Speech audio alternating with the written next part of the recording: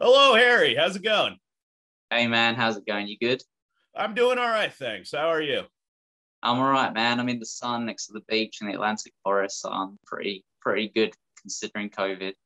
That just sounds absolutely wonderful. I've always wanted to visit the Atlantic Forest. It is like I got here and I kind of did a few things during like my first few days to acclimatize. Man, I just came from Seattle, so it's freezing cold, and then coming here to like really hot, and then I needed to buy a few things, so I spent like 2 days kind of just like chilling out, and then the first day I went to the forest, I found like a Bothrops like within 10 minutes, That and then is awesome. yeah, and then my second snake was another Bothrops, and then third snake was a Dipsus, fourth snake was a whip snake, fifth snake was another Bothrops. Now, for people who don't know, could you please quickly explain what a Bothrops is?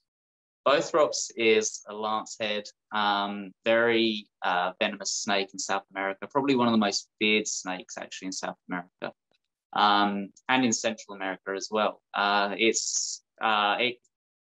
think in Brazil there's at least 20 species of Bothrops, so it's obviously in quite a few places, so therefore it gets under quite a lot of people's feet, but it's one of the most scariest venomous snakes I've handled because they're just so unpredictable. The venom is just very powerful as well. Like I know a lot of people around here who are petrified of them because they've actually been bitten just working in their farms, or walking or going to a stream or going swimming on the weekends, and then they walk barefoot on a rock and they get hit. So Ooh. yeah, it's a beautiful snake, but it's very feared in this part of the world.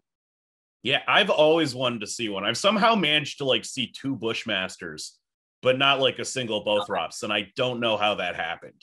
Like, Yeah, Bushmaster, probably one of my favorite snakes in South America, as well as the Bifrost bilineata, the uh, the palm viper. oh yeah, Loved. yeah. I've seen two of them on the same palm once. It was That is absolutely incredible. unbelievable. Really? Male and female. Yeah, it's Wow. pretty. Huh. Do you think there's like some kind of indication then there's some kind of like pair bonding like you see in a lot of other animals like birds or well, humans? I don't know really. Like when I saw, I've only ever seen them two snakes together once, and it was after a really hot day. There was a small sprinkling of rain, and we went on this night walk, and we didn't see nothing. Like we were just like, right, that's it, let's go home. We haven't even seen like three or four frogs. And just as we kind of like turn around, we look into this kind of like open section, and then we just see like the bright kind of emerald green like shining back at us, and we Oh were like, yeah, yeah. right. We go over there, and then it's just like they're just both sat on the same palm, like just within 2 feet of each other, and absolutely just amazing snakes. Oh yeah. They look absolutely incredible. I've always wanted to see one. They're just the colors and the scale patterns. It's just beautiful. 100%. I don't really understand people who are like see snakes as like these ugly, scary looking creatures. Like I think they're just probably the most beautiful group of animals alive today. It's all in education, isn't it? Like when I was in Ecuador, I found Cephalopus compressus, which is basically like a red vine snake. And it's known as a false coral. It has like a really bright head, and then it has like red and black patterning going down its body. So when I first like showed a few of the local people, adults and children, they like instantly ran. They didn't want to go near it. They were like, "No, this is scary. It's going to kill you. It's going to." And then when they saw it in my hands, they were a bit more curious. And then I eventually got like at least 80% of the kids to actually come close to it, and a few of them actually held it. Um, and it just shows that it's education. If you know something scary, like a shark, for example, and you're swimming in the ocean and a shark swims past you, you're going to be scared because you don't know how that shark's going to act. But when you are actually in the ocean with a shark, you know that you shouldn't really be scared of it because, you're in its area, you're in its world, and it's just curious. Kind of Oh, a bad kind of comparison, But I'm just saying that a shark is scary, but it's not dangerous, you know? Like a snake for some people can be scary, but that's just because they don't understand it. I think it's a perfectly good comparison. I mean, they're both completely misunderstood organisms that people just generally fear for what ultimately are irrational reasons. Yeah, I agree. I understand, like, if you've been bit by a venomous snake in the past, how you can have that kind of fear. But yeah, trying to teach people in South America about kind of like the respect for snakes is a difficult thing, but I feel like I'm getting somewhere. Currently, I'm making like a field guide because the Atlantic forest, Mata Atlantica, has not got hardly any kind of like research done on it for reptiles and amphibians. Oh, interesting. Yeah, like if you look up online, you try and find stuff, all of the books are just like years old. The deforestation which happens in Brazil is actually, you know, destroying a lot of habitats and therefore making some of the snakes and frogs around here and lizards extinct, you know, like we don't know what's in these forests. I've come here not knowing what I'm going to find, which is, you know, is exciting. That's like the most exciting thing in the world. Yeah. But at the same time, it's like if I see something, I'm going to grab it. I don't know what it is. And the other night I grabbed a leptoderia. And now the only other leptoderia that I've ever handled was the leptoderia annulata. And it did exactly the same thing. It was a different coloration completely, but as soon as I picked it up, the head flattened, it's false viper, it kind of flattened to the kind of like triangular shape. And I instantly knew like what it was. But because it was a different coloration, it, you know, if it was any other person that has a little bit less experience than me, they would probably be a little bit more kind of like skeptical or confused. But I guess, you know, spending, you know, 6 years in the rainforest, you know, spending time in Australia, spending even more time in the Ecuadorian rainforest, you know, like I've kind of built up a kind of my own kind of field guide in my head. So I'm doing a field guide now just for future herpetologists or people who are interested. And I'm also trying to do my own kind of field guide on mimics for the locals. I want to do a field guide for the locals so they can see venomous compared to non-venomous. I want to do it in Portuguese so that these guys can kind of understand it. I want to give it out free to the local people because that's how, you know, education. If I'm doing it free, hopefully they can see my passion, and hopefully my passion can change the views of some people. Because the other day I was walking and I saw this bird lance was probably about a meter, just over a meter, and someone had just stuck a stick through its head.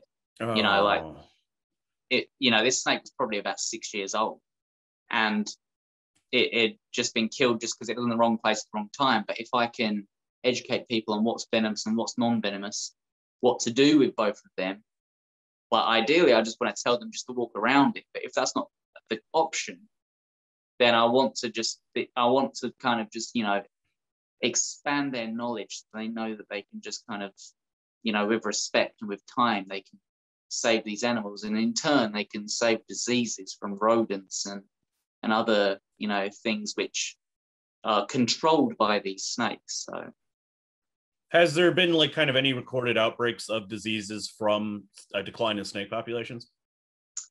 There hasn't really been, from what I personally know. I haven't really done much research on it, but there hasn't really been much of that. But I know that in communities, a lot of the people kill all the snakes.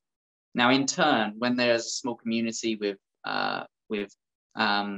leftover food and other bits and pieces kind of that draws in rodents, you know, it draws in pests.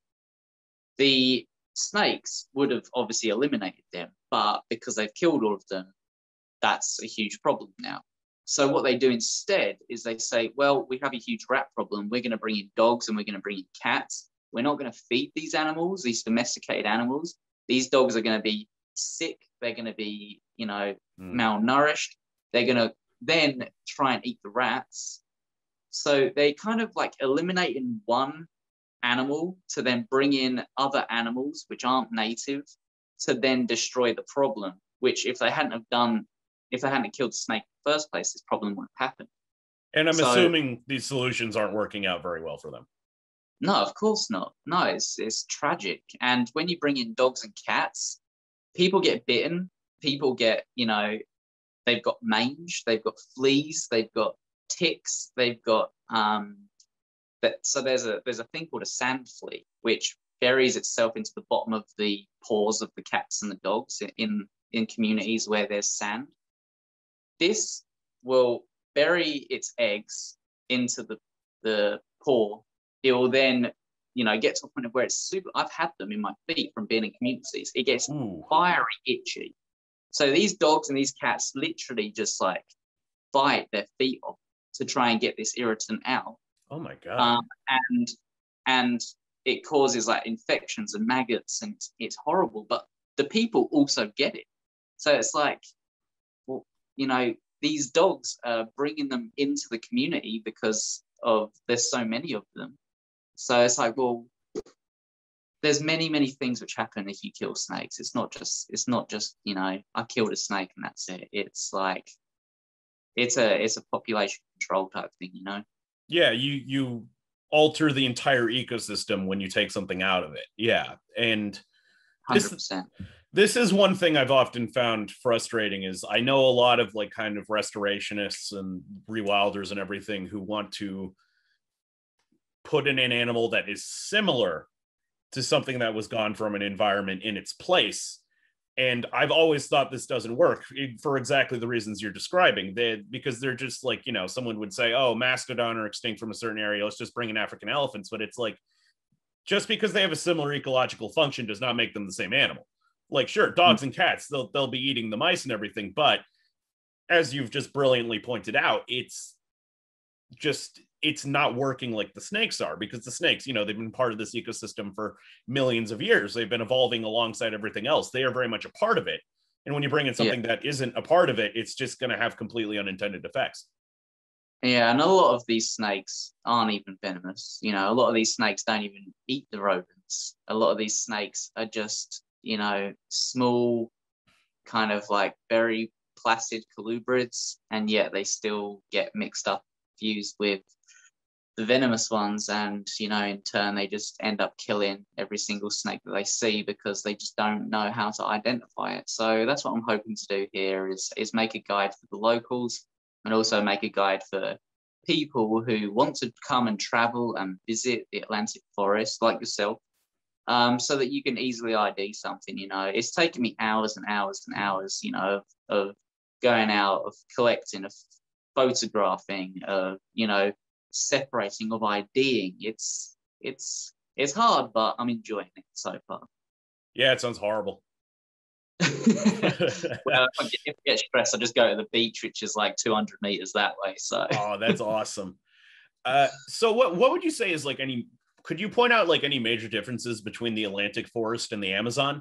Because when I just kind of picture the Amazon, I picture as this giant expanse going across all of North and South America, but I guess I'm wrong when I picture it that way. Okay, so from what I have seen, the sections that I have been to is like an uphill slope. It's like mountainous. There's huge rocks everywhere.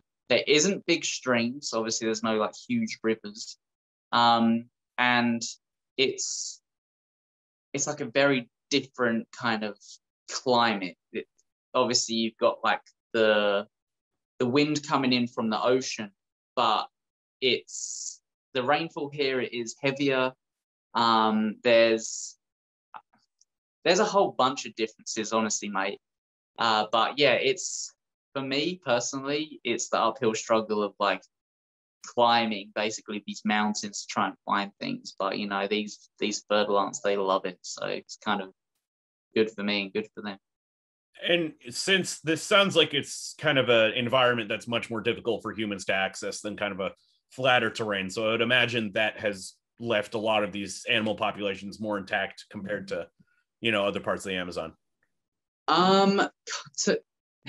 Kind of, but because it runs along the coast, it has a lot more kind of human interference.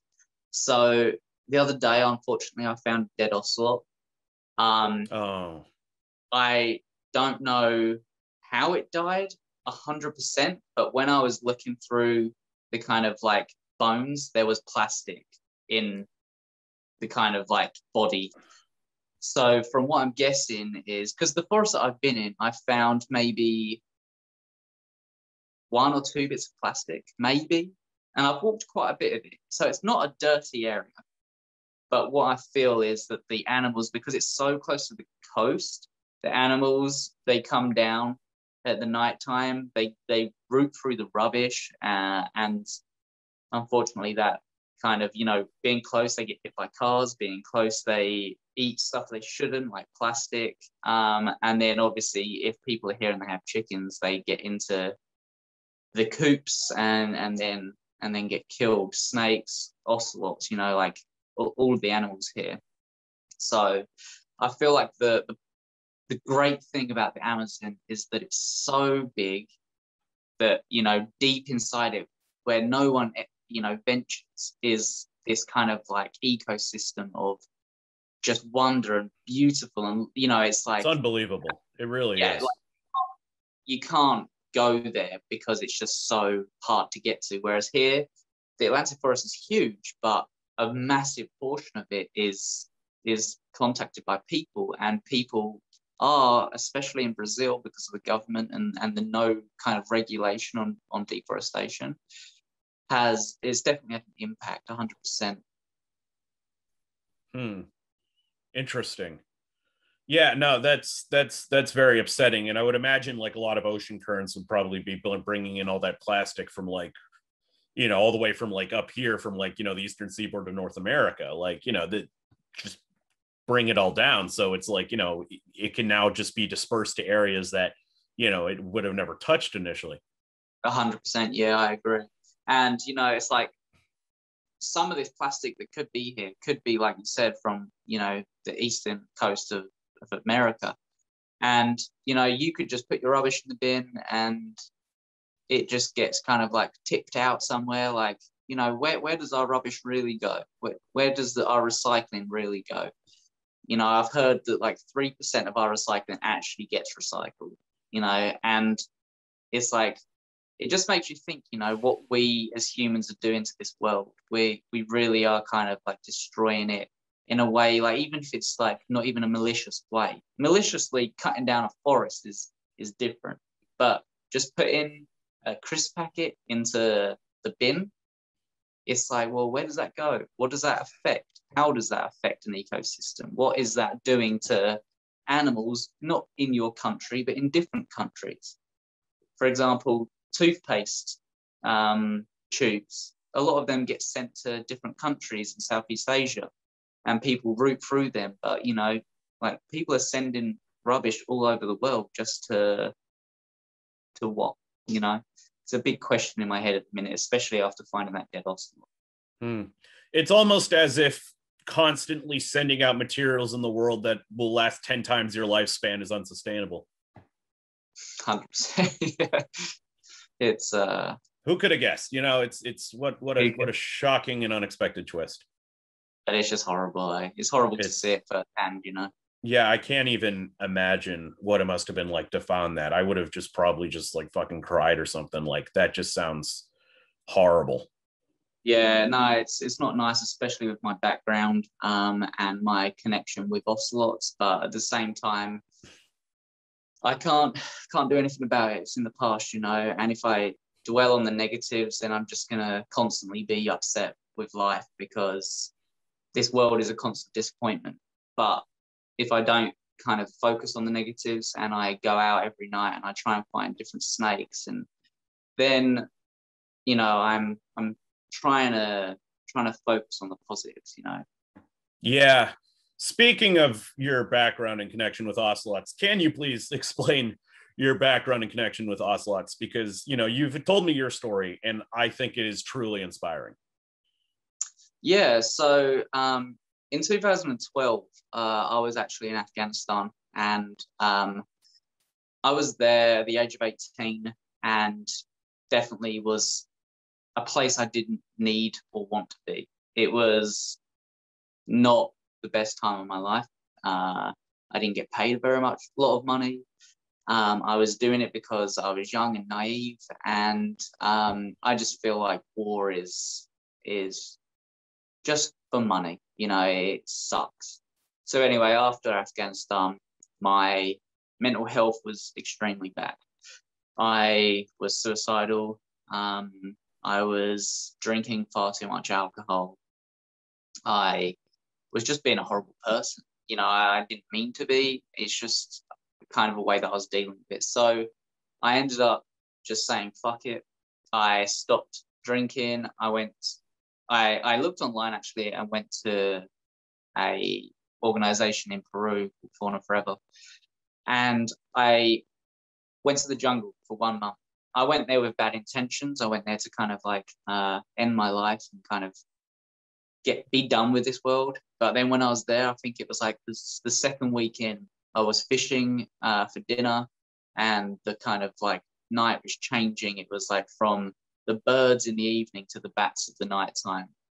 And I just had this kind of like feeling inside myself, like, dude, what the fuck am I doing? You know, like, this is beautiful. I want to be here. So anyway, my month was up. My return flight was there. I went home. I got a job. It was summer in England, which is beautiful in England. I was working. I was with my friends. I was happy. I was content. And then winter came in, and I was just absolutely miserable again. I was just like, what am I doing? Why am I here? What is the purpose of me being in England? What am I doing? At least it wasn't Wales. At least it wasn't Wales, even though Wales does have some great scenery. Yeah, but they also never see the sun. Never. Well, or Scotland. It's like Mordor. It's just yeah, I'd be as white as Holly O'Donnell, so that would not be good. But so I just said fuck it. I packed up all my things. I sold everything, my car, my television, even a pair of shoes, and I just went back to the jungle. I kind of stayed there for a long time actually, and I was focusing on snakes, and I was focusing on like a bunch of other stuff.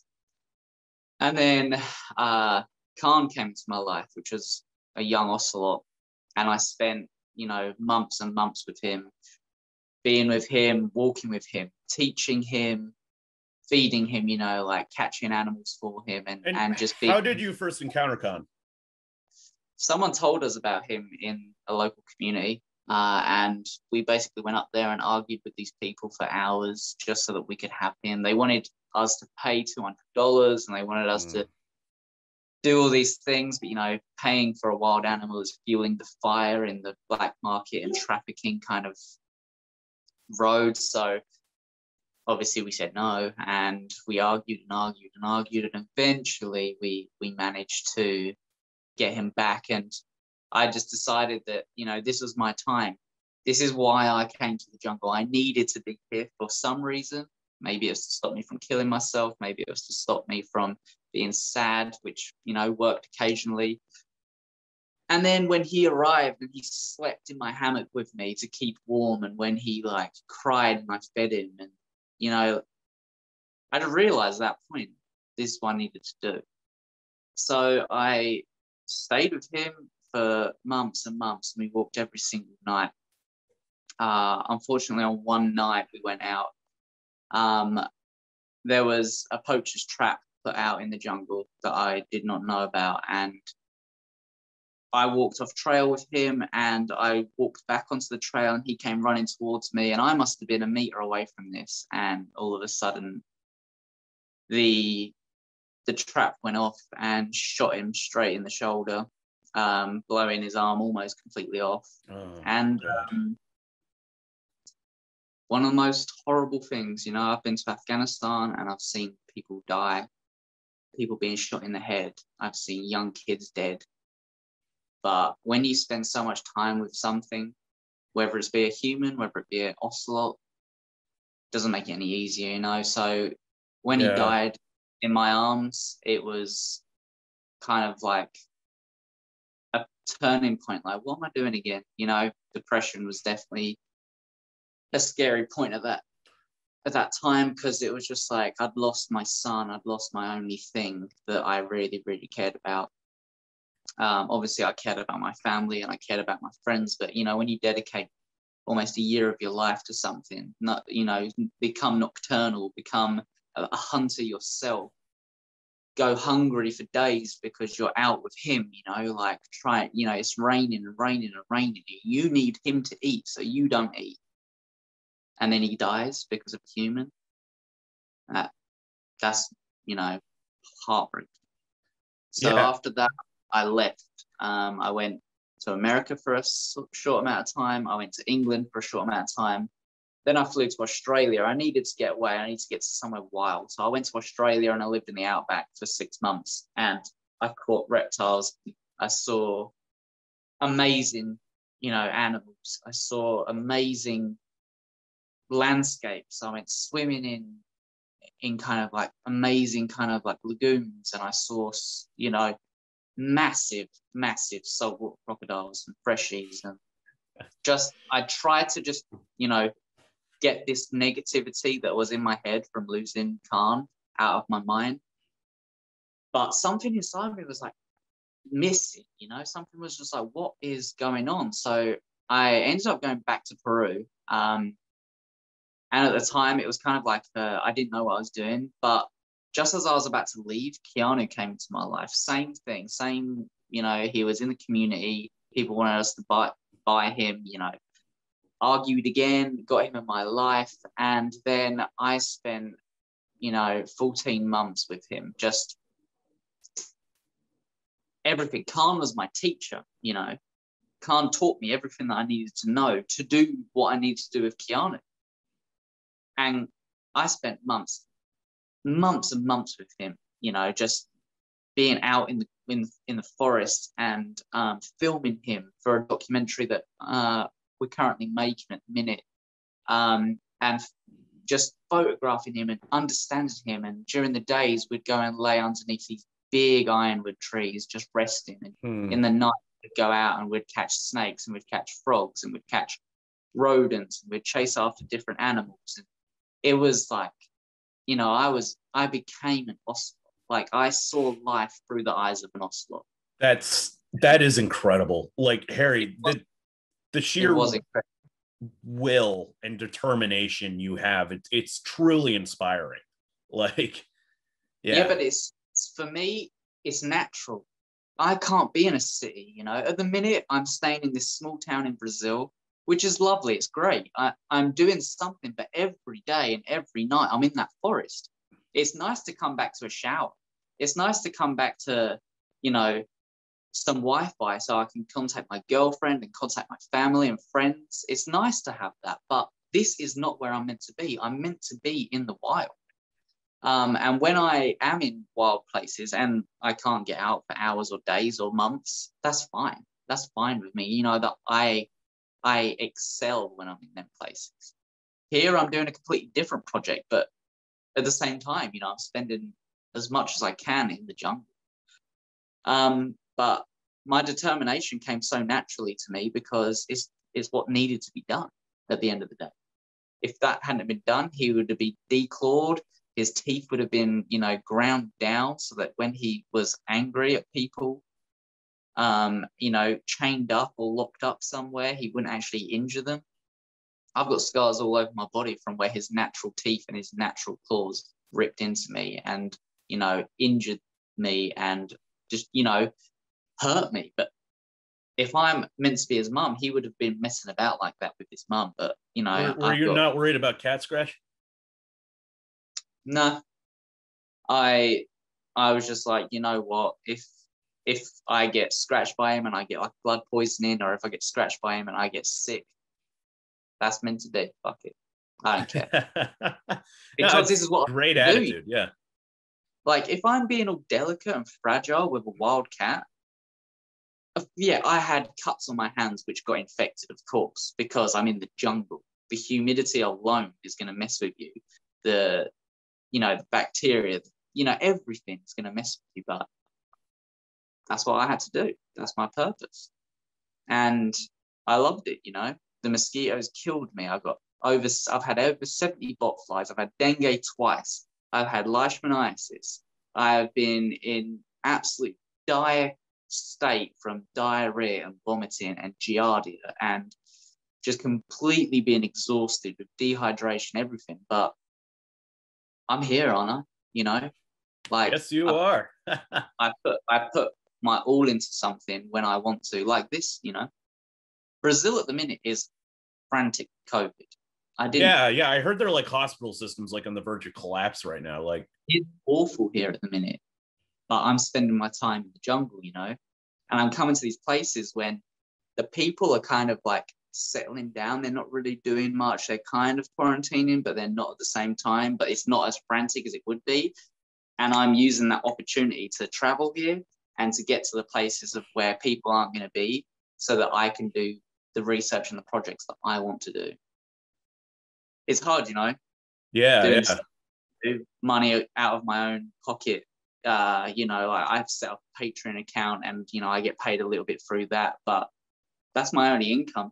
And it's pretty good because the Brazilian real at the minute is so good with the, you know, conversion of the British pound that I'm not really struggling here, and I'm just kind of doing a project I want to do. But yeah, after, you know, my projects with the Ocelots, like Keanu was eventually successful and he went into the jungle, and currently we don't know where he is. He could be in a completely different area, pushed out by another male. He could have swam across the river and gone to a different location. He could also be dead. You know, that is part of nature. As long as he spread his seed in a few females, then I'll be happy about that. But you know, it's like he was successful, and that was I was extremely proud of myself for that. Yeah, no, that's amazing. Yeah. So it took some time and it took some dedication, but, you know, like at the end, if you just put your mind to it, you know, everything kind of does pay off. So I remember there was one thing you were telling me that I found really interesting where you tried to put like a tracking collar on him, if I'm not mistaken, and it just completely altered his behavior. It was, you know, if you look at big lions and stuff in Africa and they have the collars on them, it looks okay. It looks as if, yeah, it's a bit chunky, but it's not gonna alter them too much. Because the rainforest canopy is so thick, it needs, you know, more battery, more GPS, more everything, you know, to track it. So I put this collar on him and it just was not going to work. It was, to some degree, inhumane. And he made me definitely think about other animals that have been, you know, monitored and tracked, even put in kind of like GPS kind of tags in snakes and caiman, or, you know, putting collars on lions and tigers and cheetahs. But with smaller cats, definitely wouldn't work. He was scared. He couldn't clean himself properly. He couldn't hunt properly. This would have been the demise of him, you know. This would have killed him because I wanted to see how well he was doing. Nature should be nature. Oh, sorry. No, that's okay. That does seem to throw the results of like a ton of different like zoological behavioral studies into question, because it's like, yeah, just doing this one thing just seemed to completely change his life. And I can't imagine, like, you know, if you're doing that with jaguar or lions or any other kind of cat, or just any, as you mentioned, caiman or any other kind of animal, it's like, yeah. Well, I knew this animal before the collar, and I knew this animal with the collar. Okay, a lot of people, they go out, they dart a lynx or something like that, like a smaller cat. They put a collar on it, they let it wake up, dizzy as hell. Where the hell am I with this thing on my neck? How does that compromise the animal? Yeah, it really does, I think, throw a lot of what would be considered accepted fact about these animals' behavior into question if this is the methodology we're using to figure that out. Because it's like, yeah, we're yeah, as you said, it's like yeah, what the hell happened? It's like, I know we want to do research. I know we want to do more things. As scientists, we want to figure out why animals do things or how they do things or when they're most active. And with cats like ocelots, it's not easy to figure them things out, you know, because they're nocturnal, because they are fast, camouflaged, very, very intelligent animals. I understand the want to do these things, but at the same time, sometimes I just feel like science ruins what we're trying to accomplish. I feel like if, you know, like there's easy ways of doing stuff and there's hard ways of doing stuff. If you want the easy way, you go and dart a cat, you go and put a collar on it, you know, you get the permits, you go do that. That's the easy way of doing it. If you want the hard way, you spend your life understanding these animals, you know, in captivity, in the wild. Like, you understand the animal by being in the animal's natural behavior. Camera traps are a great thing. You can see a lot on camera traps. Being in the jungle is a great thing because I've seen many things. I know that I am a bit biased because I have had 2 ocelots, which I have seen doing wild things, but at the same time, they're doing wild things. I've also seen other wild animals doing wild things, and I haven't disturbed them at all. I've just sat there quietly. I don't wear bug repellent, so they can't smell me. I don't, you know, I carry very light things, nothing that clinks or dinks or anything like that. The only thing I have really with me, which is kind of metal, is my machete, so that then if I'm stuck in an area, I can kind of clear it. But when you know, sit and you dive into the deep end of the jungle, of the forests, you don't really have to you don't have to put an animal out to understand them fully, you know. Yeah, that is absolutely fascinating. And yeah, this is kind of a trouble I've had with a lot of conservation projects I've seen, where the interference is either affecting the results, or even worse, is actually making the situation with a particular animal they're studying even worse. You know, like I've come to realize that, like, you know, just catching an animal alone can be completely traumatic for them, as you mentioned before. And I think, you know, seeing with these studies with wolves and everything, and how fear can alter the ecological function of an animal, it's like, I'm like wondering, like, what a lot of projects, if they're actually like altering the ecology of this animal after they catch enough individuals. Like, yeah, and you know, there's so many questions. You know, I could talk for days about this sort of thing, but there's definitely a lot of questions that I have in my mind that I want to figure out myself. Yeah, there's a lot of things that I'm doing right now and I have done in the past, which, you know, could contribute to science, could, you know, help, you know, someone with a paper or an article or something like that. What kind of questions are you interested in pursuing? For example, one of them, with you know, ocelots is with deforestation, with communities coming in and cutting down places, you know, like, what effect does that have on the mental health of an animal? I feel like, okay, us humans, me and you both, have been depressed. Okay. Oh yes. We have struggled with suicidal thoughts, depression, everything. But we have a shower, we have a toilet, we have food that can be refrigerated, we have internet that we can talk. Imagine if 80% of the stuff that we had got eliminated. Imagine if if our fridge went, if we couldn't shower, we had to go to a stream all the time. Yes, for me, I enjoy that life, but to the average person, do they enjoy that? You know, all of this to humans isn't natural, really. I think people have to be inoculated to it. I think we have almost evolved to not be used to this kind of thing. I think, but the thing is, Yeah, I think it's kind of like dogs, where it's like, dogs can just in a lifetime go from domesticated to feral like they're wolves back in the wild in just a lifetime. So right.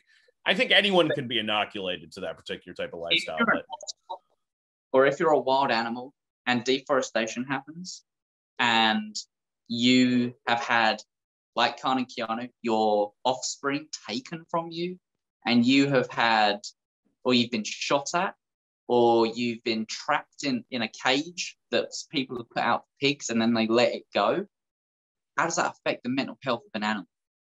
We're not the only ones which struggle with mental health. Look at elephants with PTSD. Look at, you know, dogs that have been beaten all their lives. Look how sad and scared and frightened and agile and fragile they are. Like how does the effect on the rainforest affect the mental health of the animals? it's not even just mammals that have these kinds of issues too. I remember reading this very interesting article that was, I don't remember exactly when it was written, but at the Smithsonian National Zoo in their reptile house, they had some species of turtle. I don't quite remember. And the turtle was essentially engaging in self-harm. And it's only when they put in objects for it to interact with and play with, essentially, then the turtle stopped engaging in that behavior. It was basically more mentally healthy. Yeah, and the same with snake rescuers. If you have a snake in your house, you call someone to get it, which is a good idea, because if you don't know the snake and you don't know if it's dangerous or not, you don't really want to be messing with it. And people all around the world do this in many countries where there are a lot of venomous snakes. If you take a snake from that area and you take it kilometers away to release it, that snake will die probably. 80% of the time it'll probably die, because it doesn't have a an area to return to. It doesn't have a scent trail. It doesn't know the area. It gets so stressed out that it doesn't eat properly. It doesn't know where the closest water source is. Its GPS and its natural kind of coordinates in its head are completely, they're gone. It's a completely new area. It's like me dropping you off in a different area and you not knowing anything, you not having any help, any guidance. And so You're not doing this for the record. I just want to make sure you're not going to just show up and like take me to like Minneapolis or something. Just be clear, right? just pick you up like a sim and drop you off somewhere. But there's the thing, if you do catch a snake and you want to photograph it and you want to make a guide, I think that's great. But you need to put that snake back in the exact same place that you found it, the exact same place, within the meter. It's so very important that animals are treated with respect, and a lot of the time some of them are just not. It's hard when there's a snake in a house. It's either going to die being killed, or it's going to die by being put somewhere else. But the chances of it living in the wild are a little bit more higher than in a built-up area. In India, for example, where the people living there, they're very respectful to animals, but there's a lot of cars, there's a lot of bikes, there's a lot of hectic craziness going on. And if an animal, like a snake, for example, tries to just cross the road, it's going to get killed. But if it's in the forest, it's got more of a chance. That's been devastating for viper populations around here, especially as infrastructure continues to get built. It's like I have been seeing throughout my life less and less vipers, especially considering they're just so slow moving, but they're also like one of the biggest rodent predators out there. So it's really very harmful to the ecosystem as a whole. 100%, yeah, definitely. And like my life basically revolves around snakes. If anyone asks me, "Oh, where are you going next?" Like, there's got to be at least a few snakes in that country that I need to kind of go to. So Yeah. it's definitely something which I care about a lot. Obviously the ocelots were, something that I just it was my life, for that small section, and I loved them to pieces. But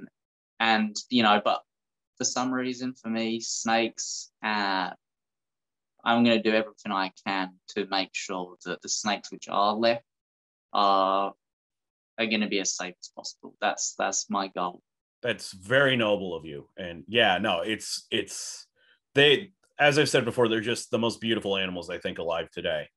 If there were living dinosaurs, I'd probably say those are the most beautiful, but unfortunately, there's not any as of yet. I'm gonna try to fix that, but yeah, no, I think snakes are just truly wonderful, and I'm glad you're out there looking out for them. You mentioned earlier you have this documentary coming out. I'm very excited for it, but can you tell us a bit more about it? Yeah, so when Khan was about, I was filming small sections of him just for my kind of general. I just wanted to. I just wanted to remember him. So I've got some like cool footage, him, hunting and him kind of like with me and us walking and then I met Trevor Frost, who you know. Yes, I do know Trevor.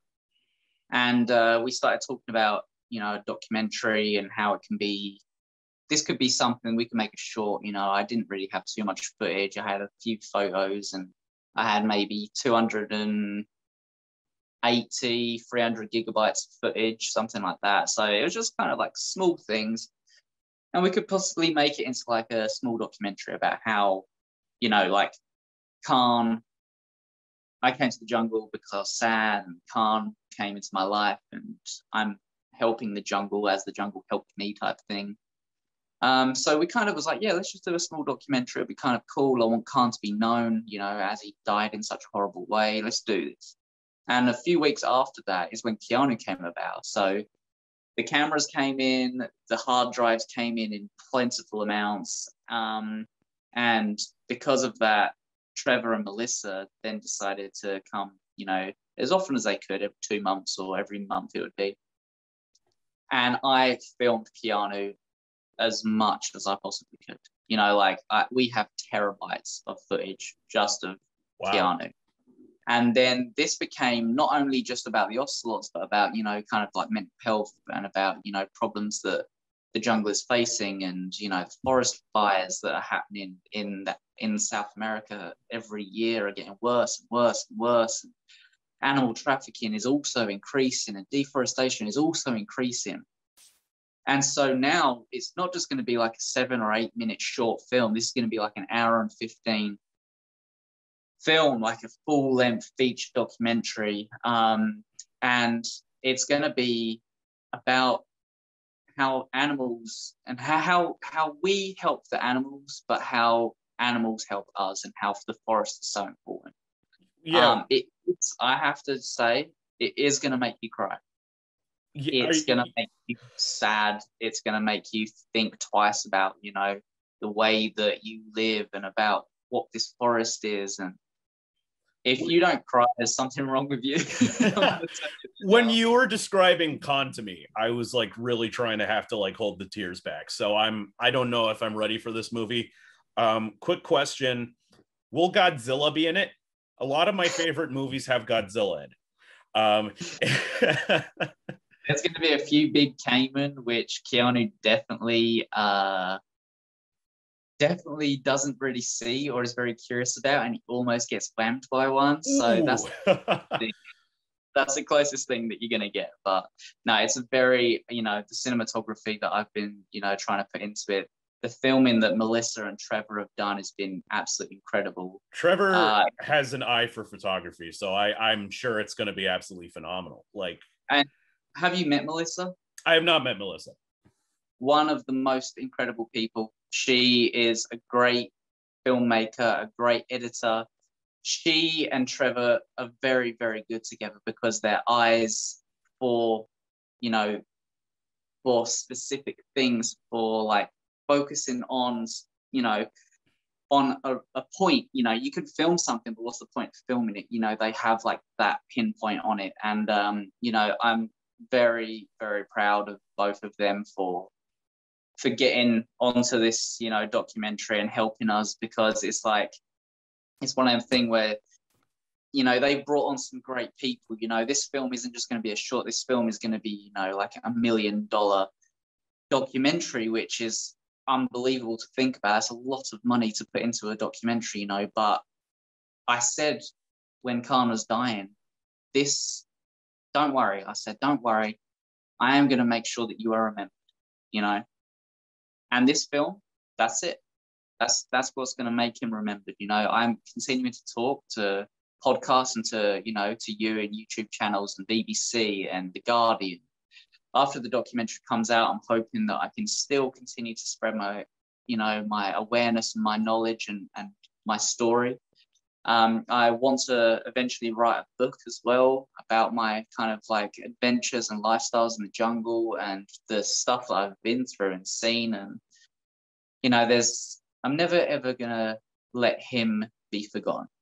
That's the one thing, I got him tattooed on my throat for a reason. It's not because I don't really care about what people think of me. I don't, but it's not because of that. It's because I want him to always be seen, and I want his story to always be heard. I find that just absolutely incredible, Harry. And, I think what you're doing is just fantastic. It's truly inspirational. Actually, you mentioned your tattoo. I did want you to show this off. We're both, of course, big Lord of the Rings fans, and you have the coolest tattoo. Yeah, can you please share the Lord of the Rings tattoo with us? Because I put this picture on for a reason. My girlfriend thinks it's great. God damn your own. Well, I know. I'm an evil bastard. I have 1 orc, 2 orc, 1 elf. The mama kill. I have the mountains in the background, and then inside my armpit, I have the Nazgul. That is insanely badass. I fucking love it. Like, well, if you love something and you are in a job which kind of allows you to do whatever you want, it makes you happy. I enjoy getting tattooed. They make me feel good. They make me feel happy. So it's just one of the things, like if you love something, just fucking do it. If you love the Ocelots, go into the jungle and do it. If you love snakes, educate people so they don't get killed. Do whatever makes you happy, and that's kind of how I'm living my life these days. Yeah, it's absolutely fantastic. And these where was I going to go with this? Oh my god, my brain completely blanked. Never mind. Oh yeah, no, I remember. Yeah, I think there is like this certain appeal of like Lord of the Rings to a lot of very naturey people. Like, most naturey people I know, like, Lord of the Rings is like one of their favorite books. Like, it really, and I think it may have. It's a different world, It's a world in which we wish we could live in. That's how I feel. Like I feel like, yes, there was war. Yes, there was problems. Yes, there was tragedy. But, at the same time, if you lived in, I don't know, if you lived in the Shire, for example, that would be a very nice life. I think for me, it is sort of, it almost gives me a sense of hope because, the world of Middle-earth, I think, is in many ways very reflective of our world, even though it has like wizards and stuff. And I say that because it's like, all the bad guys in Lord of the Rings are really doing all the things the bad guys in real life are doing. They're just creating industry that's ravaging the planet. They're starting wars. They're just destroying lives left, right, and center. And I think Lord of the Rings is a story about kind of hope in the face of these problems. And that in turn, I think, can kind of provide a lot of hope for people who are kind of very engaged with these issues. Yeah, I agree. And I also agree that, you said that there's wizards and you said that there's, if you've ever met a shaman, you will understand that shamanism and spiritualism is definitely kind of on that same similar level. I've heard stories, but I've never met one myself. You should definitely try out ayahuasca with an actual shaman. I know a very good one in Ecuador. It's life-changing, man. It's absolutely crazy, and it makes you definitely feel happier. It makes you definitely feel better about everything, and it kind of gives you this kind of like sense that there is hope, Wow, that sounds incredible. I'm actually reading sorry.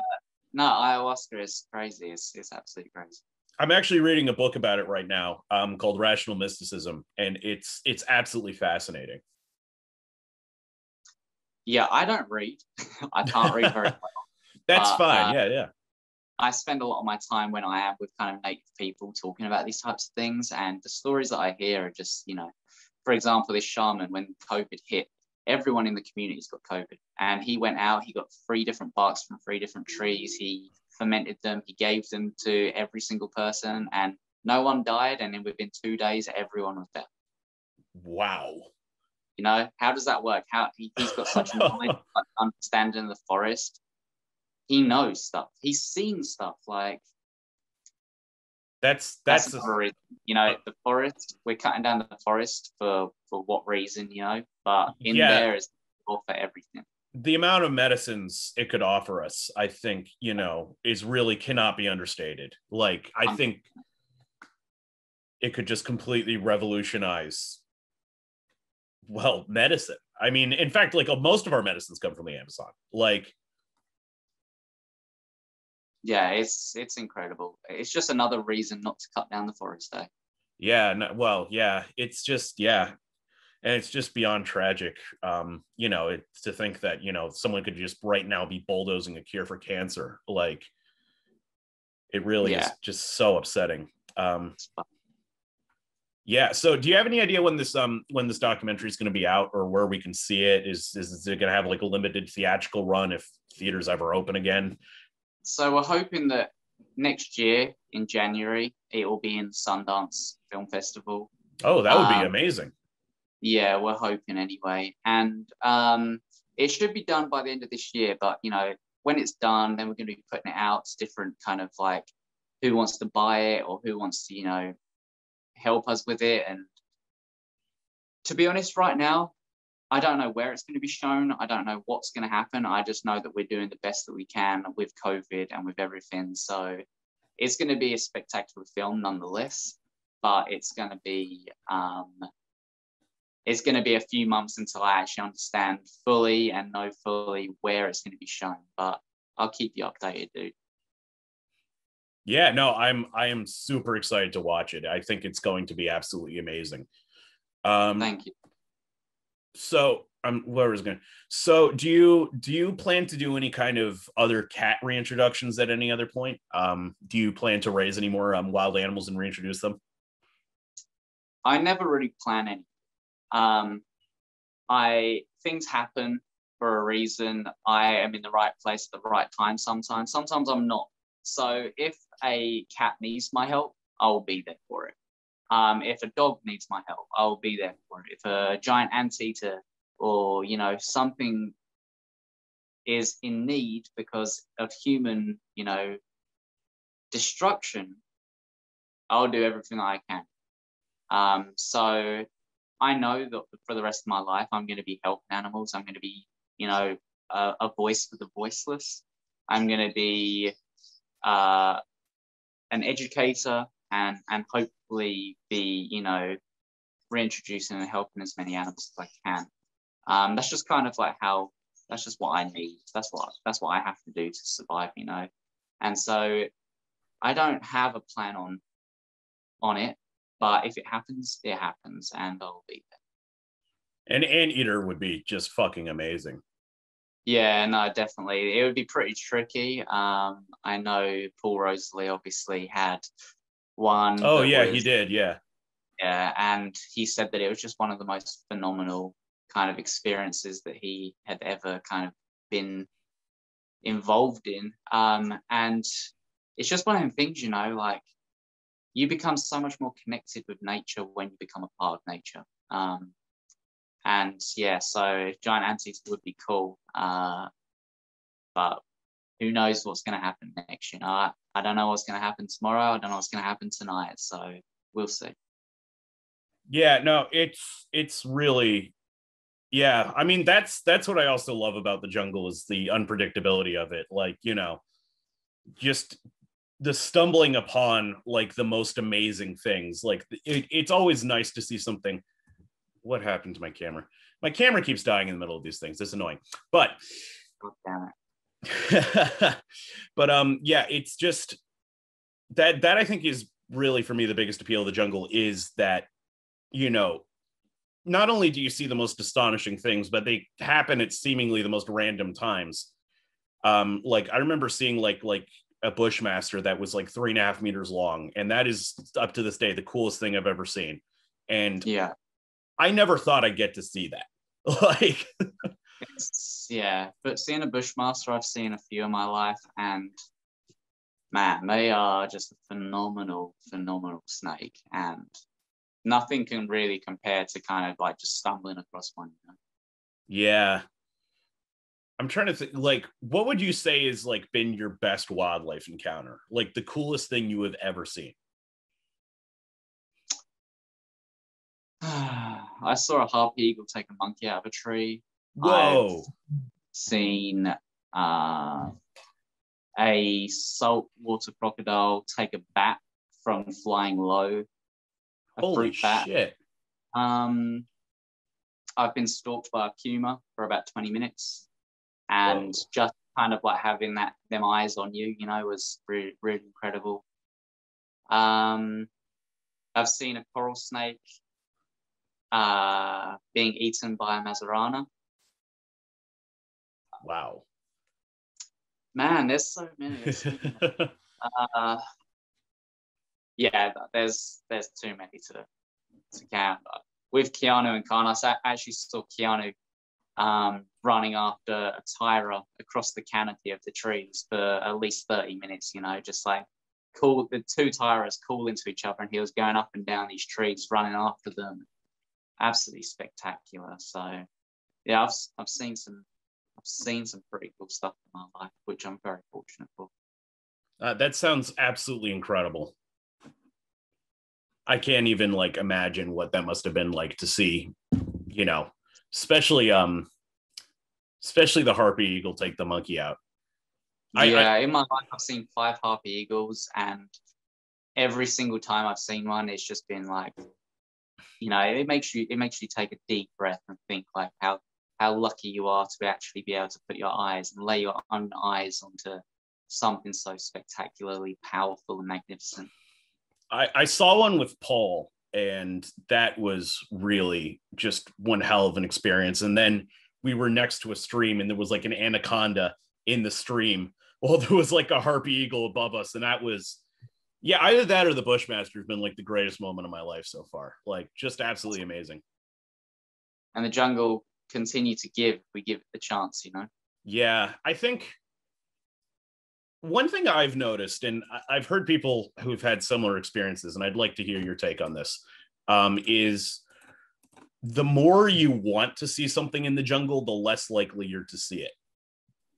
Oh, 100%. If you go out looking for something, or if you go out with the, you know, like if you're a tourist and you're like, I want to see a jack.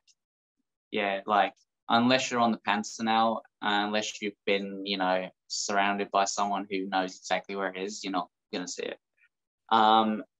If you go out and you're just like grateful for the fact that you're in the forest, you know, like who knows what you can see. My girlfriend went to the rainforest, and she had the intention of just seeing what she came across. And one time she was driving upriver to see me, and a giant anteater swam across the river, you know, and like, people can sometimes get lucky.